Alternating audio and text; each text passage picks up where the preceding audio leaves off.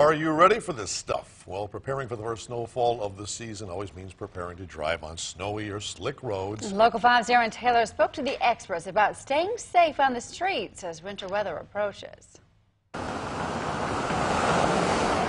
Green Bay's city streets are getting ready for snow. We're going out with brine and hitting the primaries, your Main Street, your Mason Street. We also have our bus routes and school routes. They're putting brine down as a precaution. It's definitely not a plow-worthy event, but something we don't want to let slippery spots develop this early in the year.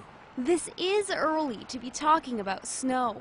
It's a little earlier than we're used to, but definitely not unprecedented. That's why drivers are also starting to prepare for winter. We've gotten a lot more calls on tires and things in the last week or two as the temperature got colder. Area auto repair shops are busy, helping to get vehicles ready for winter. If people have to go out and scrape their car, then it makes them think that it might snow, and then they give us a call. There are a lot of moving parts to consider. Get your battery checked to make sure that it has the cold cranking apps you need to get started when it's cold outside.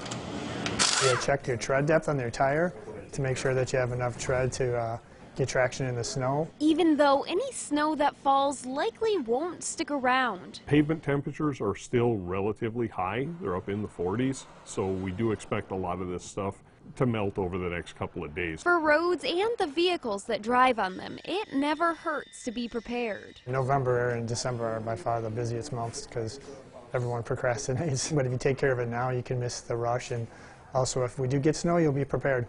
In Green Bay, Erinn Taylor, Local 5 News. And for more tips on getting your car ready for winter, you can head to our website at wearegreenbay.com.